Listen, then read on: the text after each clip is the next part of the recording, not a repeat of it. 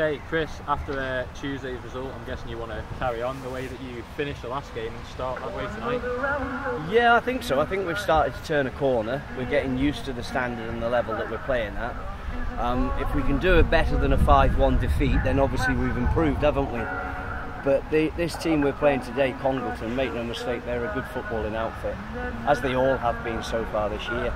No, definitely, but it's been nice for you this year. You've been able to bleed in some of the younger players while still calling on all the experienced lads as well, so it must give you hope for tonight's game and going forward that you're starting to get the right blend together. Well, I think the future's bright. I think there's a number of young players that have come into the squad now on the back of it, albeit of injuries, but they are actually starting to hold down a few places for themselves, which is great for the future.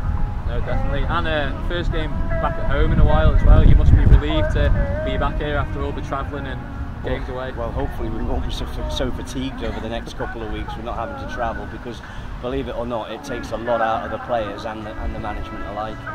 And then just finally, what have you asked for from the lads tonight? Basically just try and be a little bit sharper, move the ball a little bit quicker today, and let's see if we can put these under a bit of pressure like they did to us in Congleton. Right, let's hope 3 points and all the best. Thank you very much.